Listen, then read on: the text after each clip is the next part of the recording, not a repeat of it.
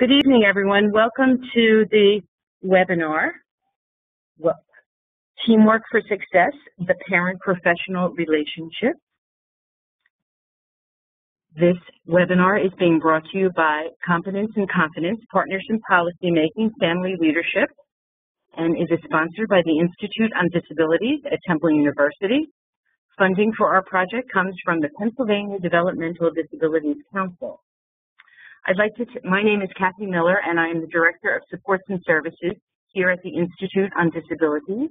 And I'd like to tell you a little bit about what we fondly refer to as C2P2 Family Leadership, an inclusive education for non-traditional schools. This project is designed for families of students with disabilities who are educated in homeschooled, cyber charter schools, private schools, as well as parochial schools. The goal of the project is to create a network of family leaders who will work together with educators and administrators to champion inclusive practices for children with disabilities in this non-traditional school community. Our project activities include online leadership development training, such as the webinar this evening, free-to-you one-on-one parent consultation support that is provided by trained parent consultants from Pennsylvania's Education for All Coalition, as well as online resources, which you will be able to find on our website. We will definitely give you that information shortly. So again, tonight I'm delighted that we're having Teamwork for Success, the Parent-Professional Relationship, and we have two of our very talented Pennsylvania's Education for All Coalition, otherwise known as PEAC, Dynamite Parent Consultants, Linda Carmona-Bell and Diana Neri, who will be presenting the information to you very shortly. I want to let you know that this project has been going on for about the past 18 months, and we have some archived webinars that we've already produced that you are able to go to our website and look at. The first one is Creating a Vision for Your Child's Future. Tim Grusel did that for us, and it's an excellent piece. The second webinar that you will be able to find in our archive section on the webinar is Inclusion, Supporting All Abilities of Students Learning Together. And once again, we had our collaborators from Pennsylvania's Education for All Coalition, Diane Perry, Sharon Salomon, and Natalie Wieters, who were presenting that wonderful information. So if you're wondering what inclusion is and want to find out a little bit more about that, please feel free to go to our website and find out about that. Last but not least, on our archived webinar page is Your Child's Rights. Learn the laws, rules, and regulations to support your child's education. We were very fortunate to have Maura McInerney, who is a senior staff attorney from the Education Law Center, give us a very great overview on what those laws, rules, and regulations are in the various non-traditional school settings.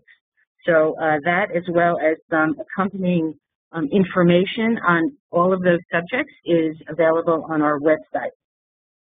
And to access this archived webinars, you can go to the following webpage.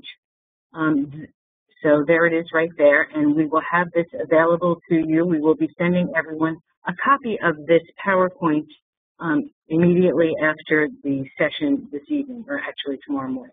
So look for that in your email. I want to talk a little bit about the wonderful one-on-one parent consultation that is available to you by being part of C2P2 Family Leadership. As I said before, we have free one-on-one parent consultation is available through the project. So families participating in our training who request guidance and technical assistance will be matched with parent consultants from Pennsylvania Education for All Coalition. So you may be asking, what is it that the parent consultants will be able to provide to you? What some of the areas that they have expertise in and will be able to provide consultation to you would be locating resources and supports, helping you understand your child's rights.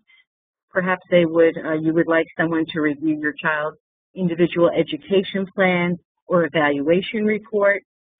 These are family members who have children with disabilities themselves and they are really very well versed and will be able to provide you with some strategies to support your child's inclusive education, giving you some suggestions and ideas for accommodations and supports for your child's specific needs.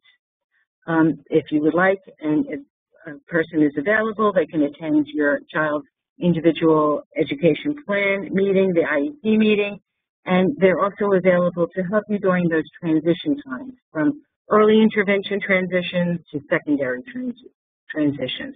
So those are just some of the things that are available to you from these wonderful parent consultants.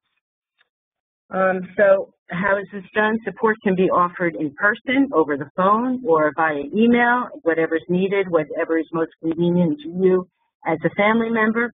And again, to request a parent consultant, there's a very simple form. You go to our project website, which again, the address is right here, and complete a form, and we will be providing you with a parent consultant. Another thing that I talked about very briefly is that we have online resources. And one way to get some of the resources and to be able to chat with one another about some of the issues that you may be having with your child in his or her educational setting is by joining our C2P2 Family Leadership Facebook. It is a closed group, which means that you need to go to this website that's here on your screen, which you will have in writing after the presentation, and just request that you become a member of the Facebook. No one is ever denied, so you just go on and do that. Again, we want to keep some confidentiality so and make it a safe and secure place, so that's why it is a closed group. So you just click on Join Group, and your request should be accepted within a few days, and then you would be able to post and read some of those comments. We have a another wonderful and well-informed parent who works for the Institute on Disabilities as our family education coordinator, Kathy Raccia-Meyer, and for any other questions about the project, here's all Kathy's contact information, and she will be happy to help guide you through any of these processes. So, before we begin the webinar, I just have a couple of housekeeping items. When you have a question tonight, please type your question in the chat box, which you can find on the lower right portion of your screen. And one other thing, we realize that some people may be using their smartphone to listen to this webinar, and in order for you to ask the question, if you do have access to email, if you can send an email, or excuse me, a question to me via email at this email address, very simple one, millerk@temple.edu, and I will get that on my phone, and we will address your question at the appropriate time. So, another very important thing, as I mentioned earlier, that this project is funded by Pennsylvania's Developmental Disabilities Council, and we are very, we want to give them good feedback that, and want to hear from you what you thought about this webinar this evening. So if you would please just take a few moments to complete a brief evaluation. It's done on SurveyMonkey. Here again is the address for the evaluation. So it's really important, number one, to hear from you, and if you want to suggest any changes, we always listen to families and what it is that you would like from us. But we also want to show that our funders that you've gotten some good information from our webinar. So thank you very much for paying attention to that. And I'm going to now turn the program over to Linda. So please go ahead, Linda. Carmona-Bell, take it away. Thank you so much, Kathy. I appreciate the introduction. My name is Linda Carmona-Bell, and I'm a PEAC parent consultant. PEAC is an organization of parents, higher education, and school district professionals, self-advocates, and other professionals that support students in inclusive settings in their neighborhood school. We work with parents where they are. I'm a mother of 4. My youngest, who's 13 now, has brought me on this journey. And I just want to tell you a little bit that this training was actually a product of a collaborative effort between my school district and our higher education partner. We had a district administrator, a guidance counselor, parents, and our higher ed partner as the team. And I'm presenting this with my friend Diana Neri. Diana?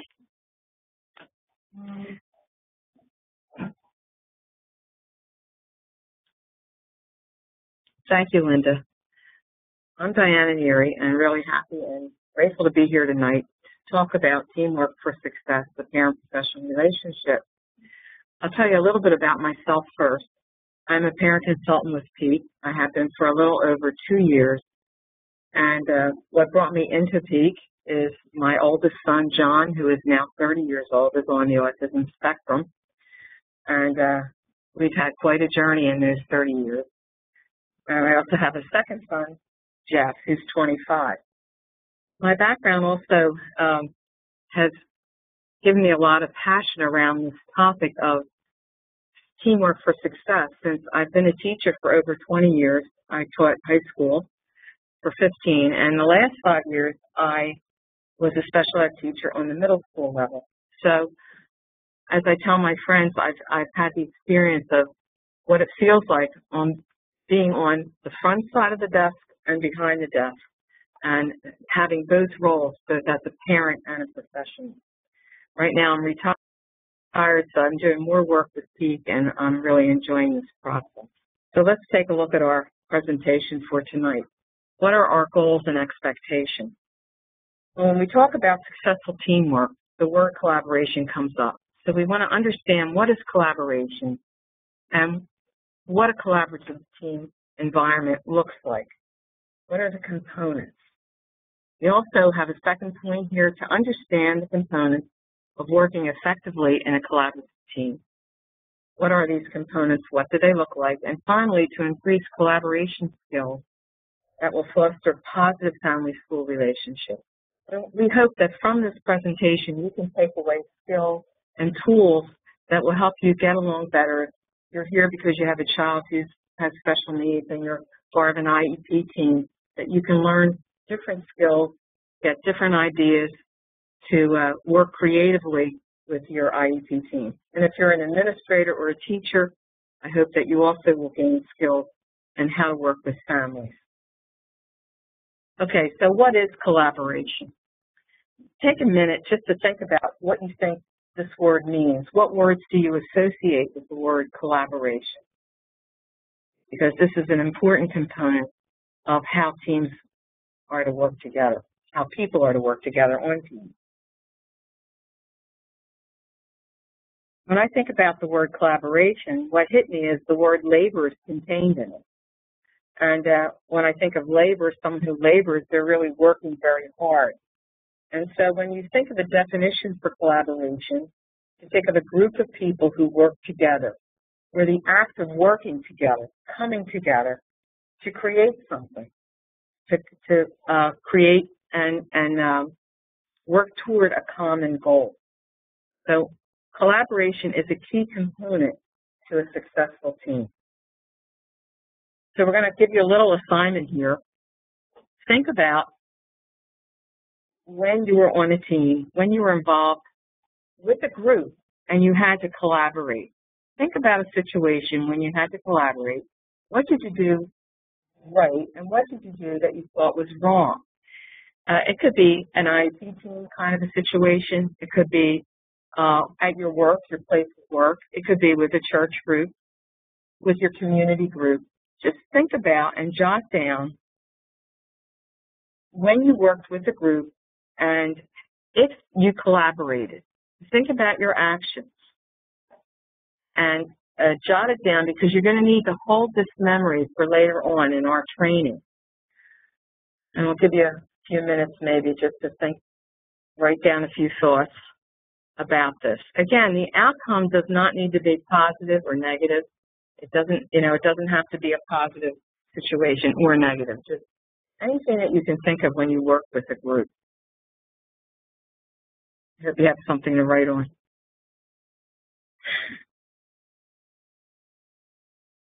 Okay, this will be important later on. All right, why collaborate? Why are we talking so much about collaboration? Well, we need that for a successful team. We need that to meet in our process here as people who are involved in IEP teams. We need to meet the needs of the student. And when we think about our organization, PEAC, our mission is full inclusion for the student in their neighborhood school with positive support. So as we look at why collaborate, we know that through the work of collaborative teams, students with disabilities can be fully included. So collaboration is a key component for inclusion. And when we talk about inclusion, and this has been my experience as well, it's not just within the school day and within the academic subjects. We're talking about extracurricular activities, events, clubs, field trips, bake sales. What we're looking for is collaboration within the team so that students can be included in every possible way. And we know that this is not an easy process. And I want to share a story. Now that I'm retired, I substitute teach. And I often sub in special ed. That's what I like to do. And I was in an autistic support class. The teacher had been out. And the aides were very upset one morning because there was a special fifth grade movie that the entire fifth grade had been planning for a week because it was a half day of school. This was a special activity. And our students in our class, autistic support, weren't invited. They weren't even aware of this. And the aides were upset. So, and this is, again, a good example of everybody on the team. These were the aides went to find the teachers and ask them, could they please bring the students in to be included in this movie, which went on for about 2 to 3 hours, and would it be all right? And obviously it was, and it was a success, and the students were just thrilled because mostly they're pulled out and they're in a self-contained classroom. So this gave them an opportunity to be with their peers. But for me, it was another reminder that when we think something is really obvious and kids are going to be included, that's not always the case.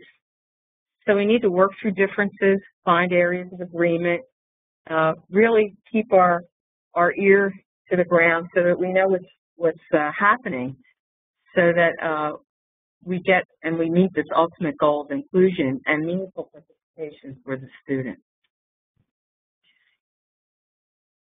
So, effective inclusion involves the collaboration and communication, which we will talk about later in this presentation, among the teachers, the family members, administrators, paraeducators, and aides, and the community. And we don't forget the guidance counselors. It involves a number of people that need to work together and speak and communicate so that students are successfully included. I like the graphic on the slide because it shows you, it looks like a skull. And if you've ever seen the skulls on the Schuylkill, they are in tandem. They are in sync. And they're working together. You don't have one guy rowing on one side at a different level or place than the other person. And that's what we want to try to achieve for a positive experience for our students and for a successful team. All right. So, what is a collaborative team? We'd like to show you a short film called For the Birds. It's from 2001, and it's an Academy Award winner. It's a short animated film. And I'll just describe what you'll see. It starts out with a group of fluffy little birds on a telephone line, and they're very happy chirping away, and all of a sudden a very large, awkward bird shows up, and they react to this. So I'd like you to watch this film and see what happens.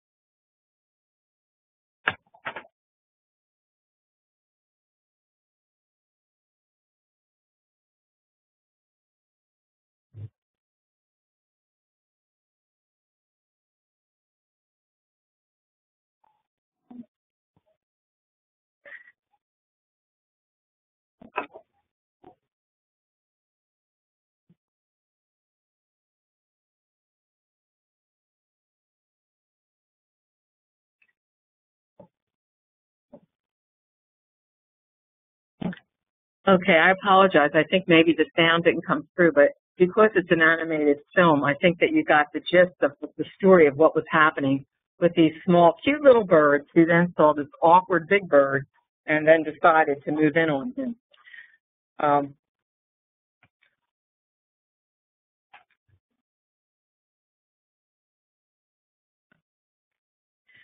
So we're looking at what is a collaborative team. And a collaborative team has a common language. In this case, the little birds did a lot of nonverbal communication, eye contact, noises. It was both verbal and nonverbal. They also had a common goal, and that was to really get rid of this large bird, and they were very, very mean-spirited about what they did, although at the end, the joke was on them. So sometimes collaboration can be mean-spirited and ineffective. And certainly from our presentation tonight, what we're trying to do is help us learn tools so that teams are more positive and supportive. I would like to share a story about my son here because I had both positive and negative experiences. And in this case, when we talk about mean-spirited, I like to share a story about what happened to him at the end of 5th grade. At that point in time, John was going to transition to middle school, and he was having a very difficult time. He was very upset with compulsive. He had started taking medicine, and things were just not working out with the school district. So at the end of 5th grade, when he was going to transition to middle school, the supervisor of special ed said to me, I'm sorry, but we just don't have a program for John. There is no program for him at the middle school. And I was very distraught because he was so hard at that time to handle. And I didn't know really where to turn, and I was trusting the school district to give me the proper advice.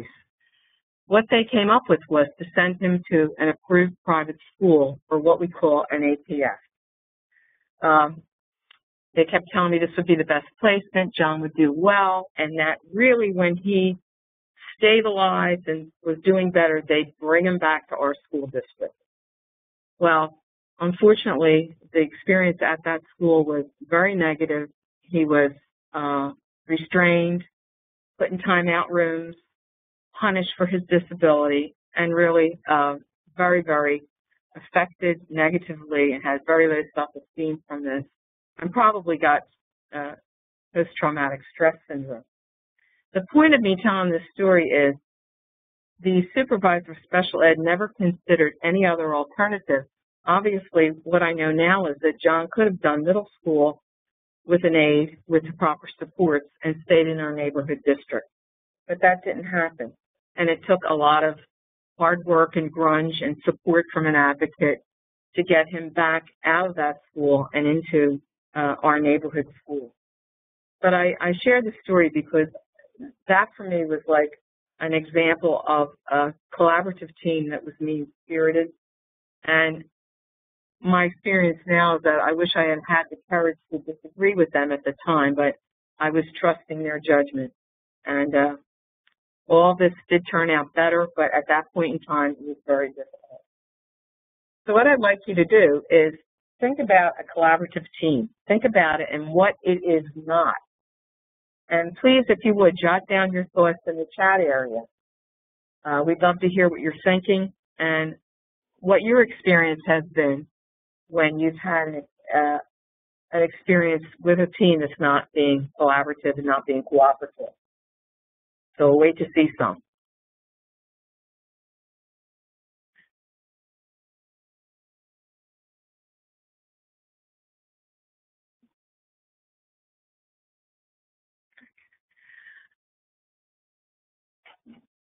Oh, thank you. This is from Allison. Not working toward a negative outcome. Great. And Kathy, just testing. Okay, just testing, Kathy. One-sided, yeah. Very one-sided from my experience. Great. From Susan, not using first-person language. Great. I love it. I agree. Bullying or being aggressive. I felt bullied. I felt like it was the Spanish Inquisition when I would go in, me against them. Untimely with sharing information so that you don't have what you need when you're in a meeting where it comes too late. These are all great examples here. All right, thanks for your input. This is really helpful. So what we have come up with is a few items. A collaborative team is not a bully pulpit. There's not one person who bullies through and tells everybody else what to do, and that was my experience with that special ed supervisor. She brought in people from the IU, and everybody agreed. It's not a dictatorship monopolizing conversation where someone just speaks and monopolizes and doesn't give anybody else a chance.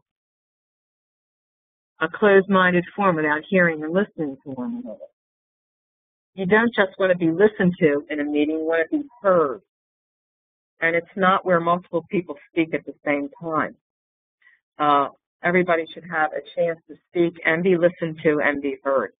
Thanks for all the input on this. And what I'd like to do now is move back to Linda, who's going to talk about a video that she brought showing some collaboration on a team at her daughter's school. Thank you, Diana. I want to talk about a little bit about this video. It's a collaborative team, actually within the school, in my school district. You're going to see the team at work. You're going to hear some of the things that started the collaboration, and you're going to see some of the results of the collaboration. And as you view the video, please make note of specific examples of collaboration. Also, note ways that you have used these skills that you see in working with your team. 3 years ago, I started at James Buchanan Elementary School, and what we did in the second year was close down 2 of our full-time learning support classes. And those teachers were going into the regular classroom, doing some pull-out, and we found the children to be just as successful as they had before, if not more successful. In year 3, what we did was we closed down yet the third learning support class, and that was a first and second grade class. We closed that down. Again, all of the children were included, The key, though, is that we kept the level of support. So the children were not just included, but that special education teacher, the teaching assistant, all were there to support the students in the regular education classroom. In year 3, we've also included our emotional support children in grades kindergarten, 1st, and 2nd. Again, that also is working out surprisingly well. I also think, to go back to the original story, is the open communication with the parents. And that continues with, as I said, Mrs. Carmona-Bell. And it's really a model for us to follow with other parents who have struggled with having their children included in the regular ed or general education classrooms. Our teachers accept that these are our students, that they will do the job, they excel at doing the job, and we're very proud of our staff here. This is a typical day in our research lab. We do it every single day for a full hour. All students are included. We begin the lesson as a whole group. Students do independent reading for 15 minutes. They go choose their own books on their level. They know what their reading zone is, what bins they can read from. After they're done reading, we go into sharing what's something interesting that they learned. We write a wow fact. Then we break into our level groups, which follows the RTI model of benchmark, strategic, and intensive. Intensive students work with the special ed teacher at the back table, getting support for drafting their books. Strategic groups, they work back here with me. I get them started, I let them go, and then I go back to my benchmark group as they're working independently and see what help they need. Then I come back and check on the group. And this is an everyday, daily basis.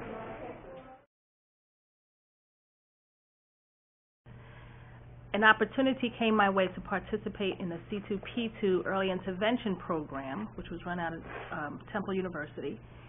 And it was specifically to empower parents to learn more about early intervention. Well, since my daughter was in the process of nearly transitioning, I was still accepted, which became actually an invaluable experience, because one of the key components of that program was that it taught you the value and the techniques for developing a vision for your child. And in addition to that, it also provided a framework for the concept of inclusion. So basically, through all the trials and tribulations that we've had in trying to figure out what an environment is, an inclusive environment is for my child, I come away with 3 things. One is that there is no such thing as getting a child ready for the classroom, but rather the classroom getting ready for my child. And instilling that concept in every teacher that she's going to meet from here until she's out of school. The second component is that the team is critical to the success.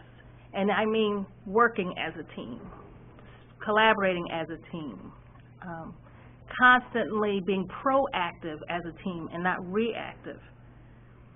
And the third thing is just to being persistent and persevere with my vision, because that is what everyone has to see from now and again until she's out of school, and actually beyond, because my vision takes me until she's an adult and out of my house. So those 3 items, I think, are the 3 most critical components for me, for a successful environment.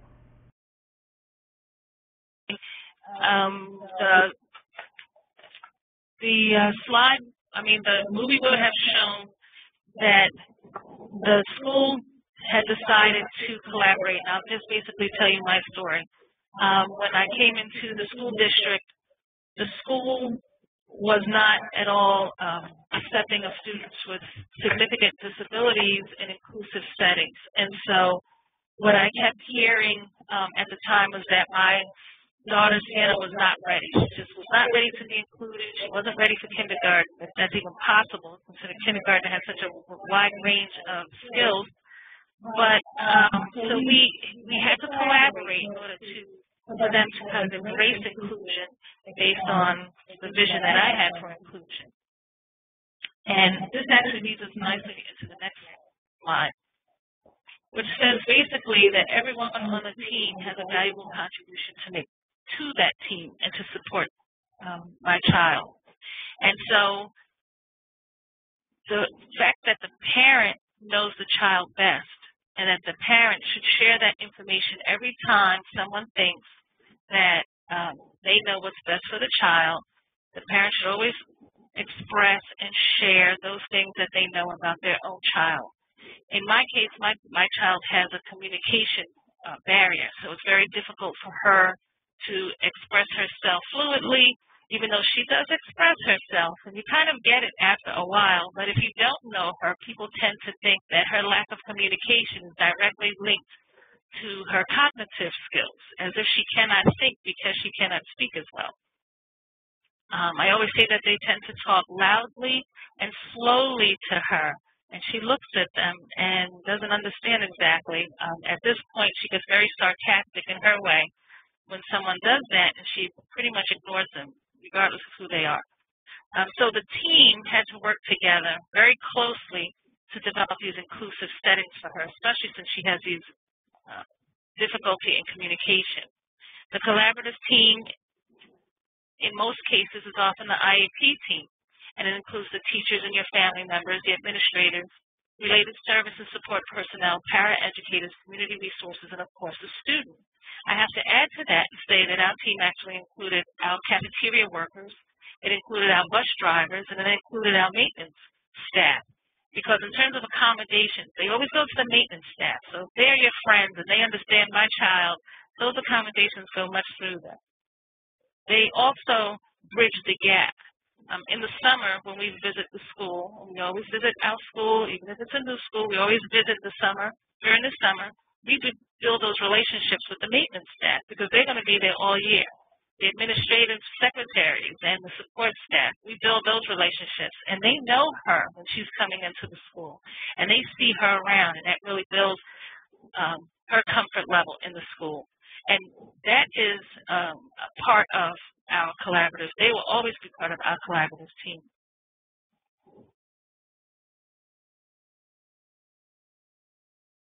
Who should be on the team? You think about those things.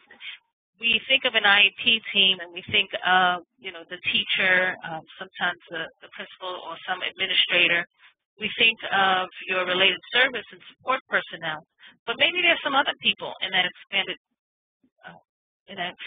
area that needs to be part of your team. How many members are there on the team?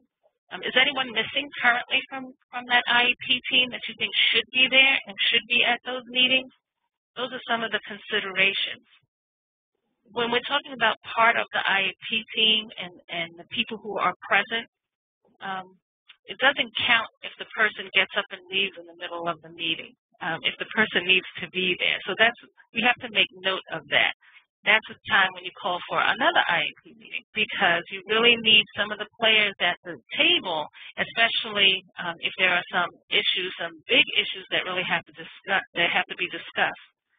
So the meeting can be organized as part of the collaborative process. The meeting can be organized around schedules. It can be organized so that people come in and out based on when they need to be heard, but also be aware that there are times when everyone needs to hear the whole story.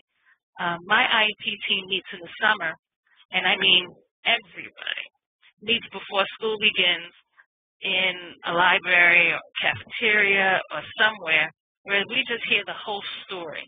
So we hear about what's to be expected, what are the goals, and more importantly, what the vision of inclusion is, because that vision could be different in the eyes of everyone.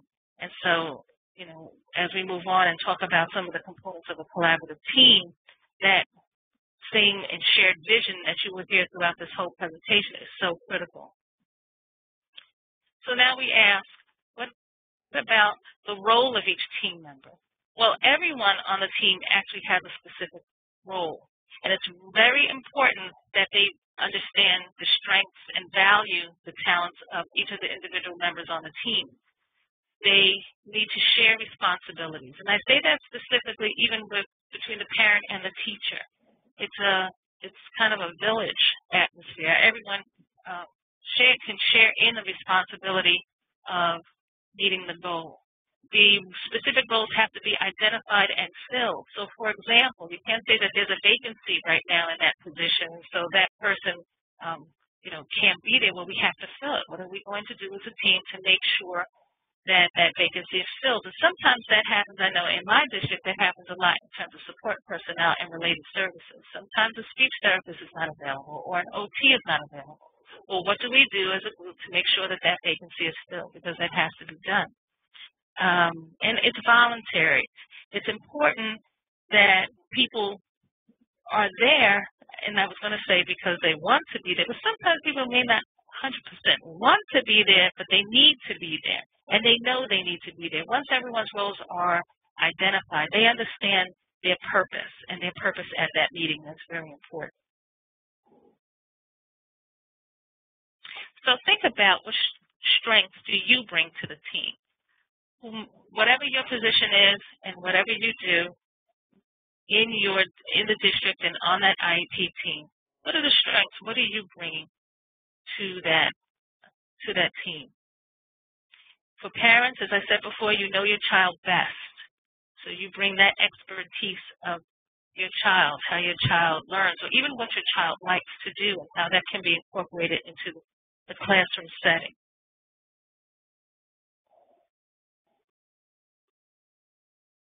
We have a handout that's going to be part of this presentation that's going to be on the website. And the handout talks about these different characteristics of collaborative teams. It goes through some very key components, 7 specific components of what a collaborative team really must have. And I'm not going to go through this in detail now. We'll talk about some of the highlights, some of the key pieces, which is on this slide. Again, the mutual goals, we'll say that a lot. Everyone has to buy into the same goal within a particular framework of similar beliefs. And that belief, the very core of the belief for an inclusive setting is that definition of inclusion. It requires parity among participants. So sometimes there's power plays, and sometimes people feel they have more power over another person, but that's not going to be a very good collaborative team if one person feels they have much more of a say than another. It depends on shared responsibility for participation and decision-making. And I say decision-making because sometimes I hear in teams that they will say, oh, well, the ultimate decision is up to the district, or the ultimate decision is up to the principal. And when we're talking about this shared decision-making, the decision is really everyone because it is a team. So everyone has to agree. Requires shared responsibility for outcomes when things go right and when things go wrong. That shared responsibility is important. And in my experiences, we've had incidences on both sides where things have gone very wrong. And people have taken responsibility for that, and we've tried to make those corrections. But then things also go very well. And we have to always acknowledge those who have done good jobs that we can pat on the back and say that was a great thing that was done. In my case, one of the things that was in the video is the principal that we had at the time. And our principal was a critical component of ensuring that an effective inclusive program happened at our school district. She was the one who was really the mover and the shaker to make things happen in that school. And a lot of what has happened in that school to date, where they have removed several self-contained classrooms and they have co-teaching throughout that in that particular school, that was attributed to the principal who now retires, but it continues because her vision continues. It requires that participants share their resources. And again, I bring out the fact that parents usually have so many resources that teachers and principals and administrators can all tap into. And reflects a voluntary relationship, a relationship where people do this because they understand their purpose and they want to be there. One of the snapshots of this entire idea of collaborative teaming is this infographic that has all the components, and some of the components, other components that weren't on the previous slide, shared accountability, shared resources, shared goals. Some of those pieces are also very important characteristics. And the bottom right also has emerging trust and respect. And we'll talk a little bit more about trust a little later on, but that is very much a key component. So collaborative teaming, the most important feature of a collaborative team, shared decision-making as they work towards that common goal. Big picture goal, successful inclusion. That could be a very big goal, but you have small goals too. Maybe the goal is to ensure that your child can read and write their name or write it in cursive. And, you know, those are smaller goals, but those are key goals as well. When we're talking about establishing a common goal essential to successfully meeting the needs of a student, if we're talking about full inclusion and we're talking about having a student totally socialize with their peers, some people, again, in terms of the definition, I think full inclusion would be pulling out the student for reading and writing in a self-contained room, or pulling out the student for their services throughout the day, or pulling the student out for whatever they think the student would need more intense work on. You know, that there are reasons why that happens, and there are models where that happens. But again, if it's for full inclusion, the team can come together and figure out how that pullout doesn't have to happen as often or at all. People work together to achieve those goals. Now, the reality is that some teams have conflict. That is an absolute reality. You won't always agree. Conflicts occur for different reasons. In my case, in the beginning, our conflict, as I had mentioned, was that Sienna wasn't ready. Now, that's a big conflict, because I thought she was. We said she wasn't. So we had to get over that conflict, and it was a matter of really my not backing down and trying to get them, more importantly, to understand my vision of inclusion and to value my vision of inclusion. And once they did that, even though they didn't understand and they didn't agree, they did value and appreciate the fact that that's where I was aiming for her to be 15, 10 years from now on her own, as independent as she possibly can, and they agreed to work towards that in that school. So it is definitely something that is defined as the struggle that occurs when individuals interdependent with others perceive that those others are interfering with their goal attainment. That is a real definition of conflict. And Diana will go into telling you a little bit more about how to collaborate. I love the characteristics of collaboration. I'm glad that's on the website, that people can have their own copy of that. We're talking about conflict, and I sure have already shared stories of all the conflicts that I had with my son John as he came through elementary, middle, high school, even college. But things did do better, and I'd like to share a story about him, how we did collaborate when we had a conflict, that illustrates that things can work out, that the team is not always mean-spirited, but will work for a common goal. Once I got my son John, out of the APS, the approved private school, he was back at our neighborhood middle school and then high school. And because he had had such a negative experience, he was very hyper-vigilant about any interaction with teachers. He was very sensitive, very suspicious of their motives. He didn't trust anybody. And he was with a learning support teacher who he sensed, and I knew, did not want him there. And he had an aide who also wrote me notes every day and just didn't understand John's disability and just couldn't understand why he wasn't more consistent from day to day. So Johnny did what a lot of kids do. He went to bed, wouldn't leave his room. I couldn't get him out of bed or to school. And I was distraught because after all the battles I had fought with the APS, I finally got him where I thought he belonged, and then he didn't want to go to school. So what did they do? What did this district do? Because it was a new district. And to his credit, the supervisor of special ed called a very small meeting with me and the life skills teacher and himself. And his question to me was, what do we need to do to get Johnny back to school? And I almost fell off the chair because no administrator had ever talked to me that way, somebody who was thinking about John's needs over everyone else. So I said, well, the learning support teacher doesn't want him there. She's let me know that. She doesn't think he's in the right place, and she doesn't want to help him create friendships, and the aid's not working, and so we need to get a new teacher. And what happened was we had the life skills teacher take over John's IEP and oversee his whole program.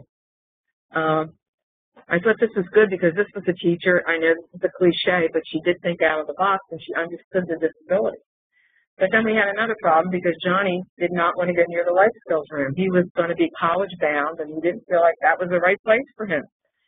So, to their credit, his teacher oversaw his program. He didn't go near her room. She checked in with him and things really worked out. He started to love school. He was later never needed an aide. We did get a new aide that we then let go, and he completed high school with honors and went off to college and just graduated last August from Cabrini College. So it was because these people wanted to listen and collaborate, and they heard me that Johnny's high school years were a success, and all that negative stuff that happened at the APS was kind of left behind. So what we want to look at is, how do you collaborate? Well, you acknowledge differences. I knew that the teachers didn't all agree. They knew I didn't agree. And we can use John's story to illustrate. There was more open discussion. I was really admired what the special ed supervisor did by just bringing a small group together to talk and be open, to not hold on to any negative discussion, but to move forward. And we compromised. I wasn't thrilled that John had a life skills teacher, but she was the best person for him at that time. So the strategies that we used to collaborate, we clarified our purpose, and that was to get John back to school. What did he need? A new teacher, a new aide, focusing on facts and not personalities. We looked at our options, and it worked out well that we found a way to get him into school and to fully include him, and eventually without an aide. There was no judgments. We brainstormed. We didn't say Johnny was lazy because he wasn't coming to school. We just dealt with the facts.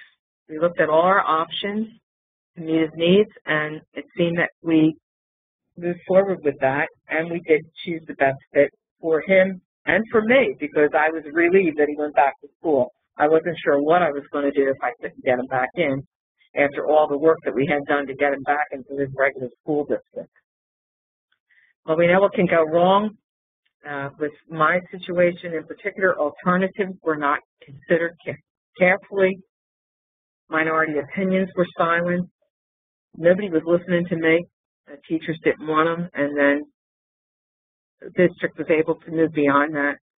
And there were a lot of disagreements among the staff and the teachers and the aides about John as well. What can go right? And again, my story, I think, can illustrate that. Effective team can stimulate team interest in the student, allow for new instructional ideas. Johnny was fully included in regular classes, chemistry, algebra 2, calculus. This led to a lot of creative problem solving, and I really think that when we are able to creatively problem solve, it's very stimulating and exciting when people come together and think outside the box. We improved decision-making skills. We were building stronger teams, and made friends for life with some of the teachers that I still know. And we also created ownership and commitment for our own decisions. And it worked for John. I think now I'm going to turn it back to Linda, and she's going to talk about communication. Okay, so in terms of communication, we know, and we've been saying this entire time, that communication is critical. How are you going to make your vision known? How are you going to make your goals known? How are you going to be able to share all about what you know about the student as a professional, as a parent, as a family member? We know that we have to have active listening. We have to get beyond those egos in that room. We have to empathize and try to understand.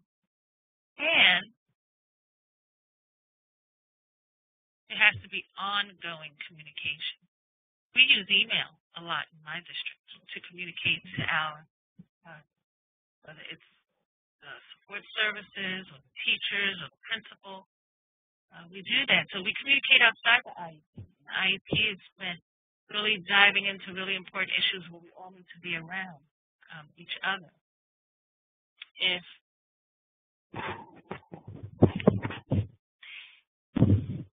family members are to be involved as true partners in their children's education, this supports to provide ongoing opportunities to hear their concerns and comments as well as providing them information. Ongoing, not only during the IEP time, but all the time throughout the school year. It's very important. And part of that communication is building trust. We talked about trust earlier in terms of one of the criteria for a collaborative team. Trust is hard to build. It's not intuitive, it's not natural for many of us to trust people just because we communicate with them. So we really have to build this culture of trust. And some of the barriers to trust, it could be fear. Fear that there's going to be litigation to the district. Fear that there's going to be retaliation against the child from the family's point of view. It could be emotional, just very much emotional every time you get in and there's conflicts or disagreements and emotions arise.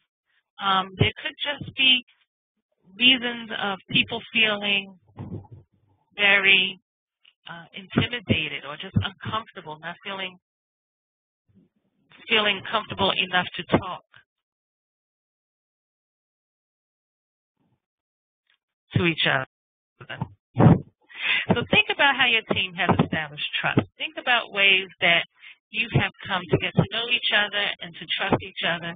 One of the key things is honest communication, honestly talking about what you're feeling, your concerns. And if you have concerns about how to put it in a way where you're not offending people or you need to get some words on how to have that meeting, come to PEAC. Talk to PEAC. We'll help you out. We'll give you that language. We'll talk with the parents and the families. We'll talk with the professionals. We'll help you bridge those gaps. So, in the beginning, you had that activity where you jotted down some of your ideas on a personal situation where you actually had a collaborative issue. I want you to take that out or recall that information and think about that situation a minute. Determine what you like about what you did. Determine what you could have done differently. And think about that for a moment based on all the components that we talked about today. Take a few minutes. Feel free to jot things down in the chat if you want to share.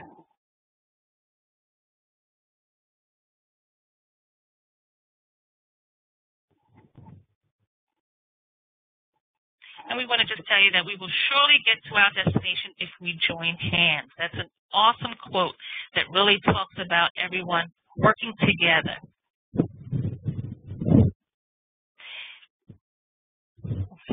I just want to mention, too, before we go to questions, that PEAC's website is PAED for all, PAEDFORALL.org. And we have an upcoming IEP clinic on March 29th at 10 State Abington. And at the IEP clinic, we will talk to families and look at their IEPs and their concerns and give them feedback. And we'll have various professionals there, and it's all free of charge. So feel free to look at the PEAC website. And I'm turning it over to Kathy. Thank you so much, Linda.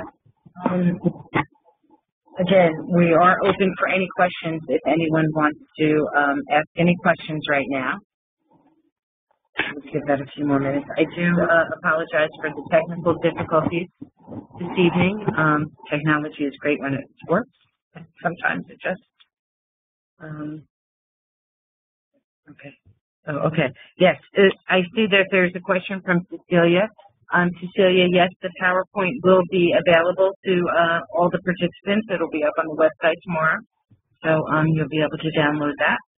And we'll actually send it to folks as well. So we have your contact information.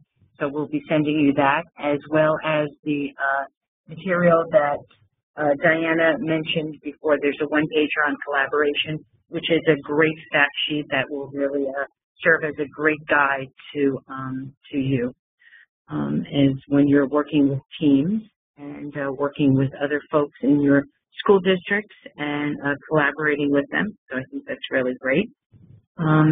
Yes, and I see there's a question from Jen. Can you post a link to the YouTube video for the birds? Yes, absolutely, Jen. We'll be happy to do that as well. So it's a great short, and I think it'll be wonderful. So we can certainly do that as well. So we'll have that. In fact, we'll actually put it up on our website, but we can post a link for that as well. Any other questions?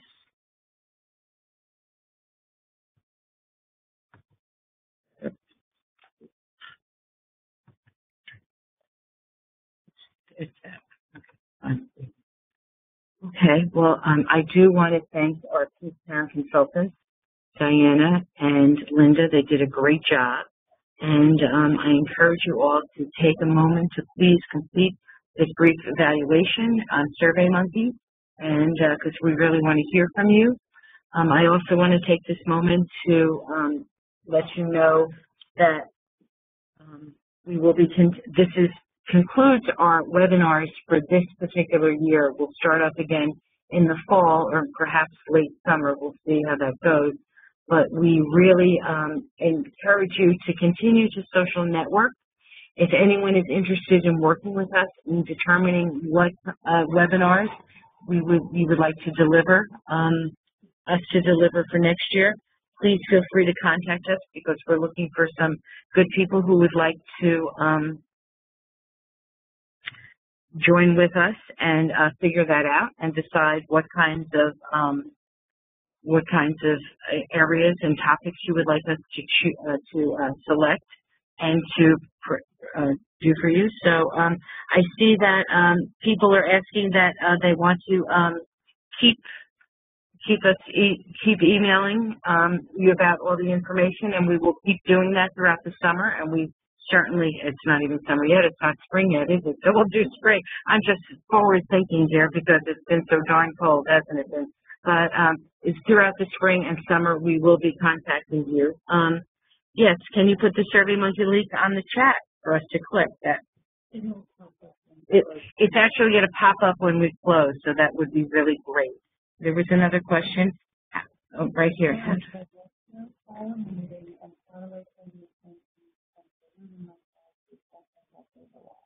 Okay, so Sarah's question is, let me repeat that.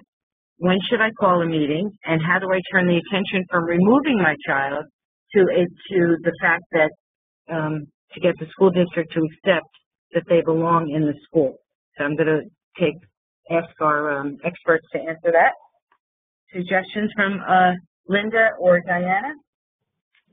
Okay, I think for the first question, you should call a meeting whenever there is a concern. Whenever there's a concern. You don't have to wait until an annual meeting. You don't have to wait until someone tells you that it's only a certain time during the year. It could be any time that there's a concern. But see, in my case, I think that we need to be proactive also. Anytime that you are foreseeing that there may be an issue. So there may not even be an issue at the time, but you want to prepare. You want to be ready. And so you can call a meeting for that as well. And that goes along with how you actually help them to understand that your child belongs. It's always having your vision first and letting them always know what the goal is. And then you work with educating people, first of all, in terms of the research, what the research shows. You educate them maybe on the law. You educate them on just kind of the moral issues, and you educate little by little. And in that case, one of the things I did initially, it really depends on how receptive the school district is. When the school district was not receptive at all, I would copy our district attorney on our letters, never reference the attorney, never contacted the attorney, but just would copy the attorney on all our letters so that the attorney was clued in. And it was very interesting how things would turn around in my favor for people to listen. But again, that was the extreme. As things got better, And as we had pushback, maybe, from a teacher or a principal, it's a matter of just educating. I would always put together a packet. I would always go to meet individually. And again, I'm very, open, so they would know exactly how I felt from the beginning and exactly my expectations from the beginning. And it was never an issue of a request for how, if I may. It was always, how can it happen? And so it was just based on the approach. I wanted to say something too. Whenever you feel as though the child's IEP is not being followed and you have concerns, that you should definitely call a meeting. If the child's been restrained, that should be automatically into a meeting. So keeping the lines of communication open. When I taught, sometimes we could actually do a revision over a phone. We could do a revision without calling a meeting. So there's a lot of ways that you can connect with the teacher and the parent. But I definitely think that make sure that your child's IEP is being followed, the goals are there's progress monitoring being taken on the goals, and making sure that, you're on top of those things. I see more questions here. What should I bring into a meeting? Austin. Other than a picture of my child. I think a picture helps, but I also think that you want to bring in or talk about the child's interest, what makes that child tick, what makes the child happy. In my case, my son John was a terrific bowler, and we talked a lot about bowling, and started a bowling club at the high school when he was there. So, Linda, I don't know, would you bring anything else besides that, things for your child, besides the picture? You mentioned picture before. One of the things that I always bring at the IEP meeting is an agenda. And I bring an agenda so that we stay on target and always address the issues, hopefully, that I need to bring to the table. I also bring in anticipation of questions, I would bring resources. So if someone says, well, I don't understand how your child who's in middle school and don't know how to count 1 to 10, how to work that child into math, and I will immediately have either some websites or a handout or, an article from someone, something, not overwhelming. I don't want to overwhelm the person, but something to share immediately at that point in time. And so over the years, I've been able to gather resources. And again, PEAC can help you with this. I've been able to gather resources so that I won't overwhelm, but be able to share something with pretty much everyone who might say that there is a problem with them trying to understand how to improve my child. The other piece is that when you have a request for an IEP meeting, please put it in writing. It should always be in writing. And it doesn't have to be anything that is, not cordial. You can be cordial. You can be kind. It can be in writing. Email is in writing. If you want something stronger, then you would put it in writing, and you would address it to the district, and you would hand deliver it and get a signature from the person who you hand deliver it to and a date. And that's something where you have to go. That's very important that you do that as well. I was also going to say that the email is considered a legal document, so whatever you write in the email can be. Sorry. Yeah. Okay, we can take 2 more questions. Okay. If the last IEP meeting consists of the teacher and the parent, but everything went well, we only did an agreement with the OT, do I need to call another review?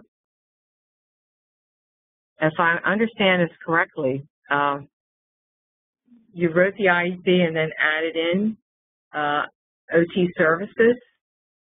Do I need to call another review? The consensus is yes. If there's a disagreement with anyone, with any service provider, with any teacher, you may not necessarily need to have everyone sitting at the meeting to hash out what the issue is. You can hash out what the issue is and then meet to discuss it, because you don't want to take up too much time of anyone's time to, talk about things that are not targeted. So if there's a specific issue with the OT, make sure you understand and everybody understands why you're coming to the meeting, and then, yes, we would definitely call a meeting.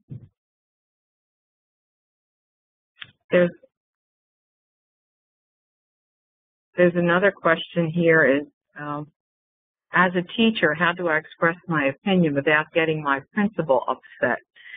And of course, I was in that position many times because I often was in IEP meetings and I didn't always agree with the position of the district. And most of the time, I didn't go to the principal. I would talk to my direct supervisor, my special ed supervisor, to share how I felt. But this is a sticky area. And to be perfectly honest, it's one reason why I retired, because I didn't feel like I could get to the principal, and many times the special ed teachers didn't always agree with my position. I felt that there is a special ed model that teachers come from, and that because I was a parent, I didn't agree. So this is a very sticky issue because jobs are always on the line, and they can easily replace people. But I do think, and this is, as a parent, what I've learned is you have to follow your heart, speak from your gut, and speak your truth. And if you get in trouble, so be it. We'll get over it. And one of the things I would like to say is if a teacher has a particular disagreement, it's usually over something specific with the child. Use the data. If there's data, just talk about the facts. These are the facts. Document the facts. You don't even have to give your opinion most of the time because the data speak for itself. Now, if there's no data, that's another issue. But if you do have data, and observation is a bona fide piece of data, as long as you record exactly what you see, what the results are, let that speak for it, and then it'll open up the conversation.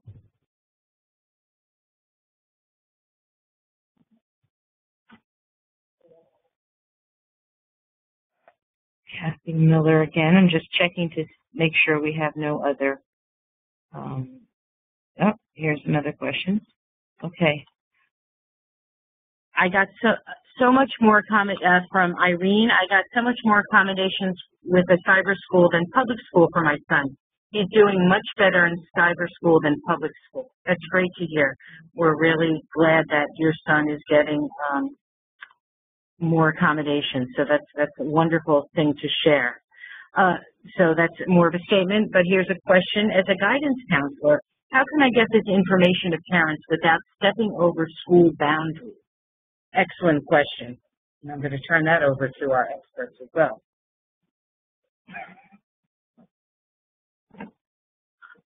In the district that I taught in, I think that the guidance counselor wouldn't have any trouble sharing this information, that it wouldn't be seen as a threat to bring, have a parent consultant and offer advice and support.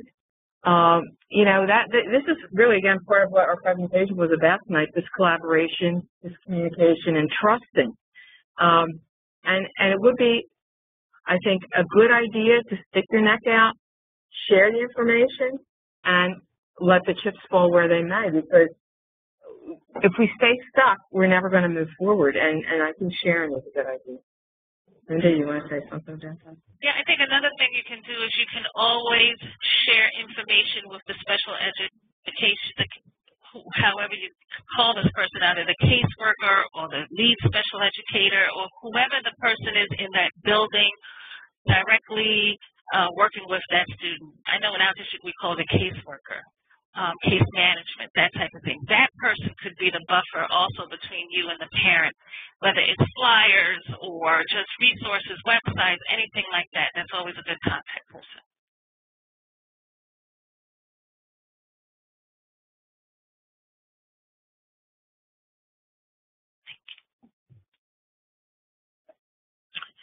Well, thank you all so much for being with us this evening.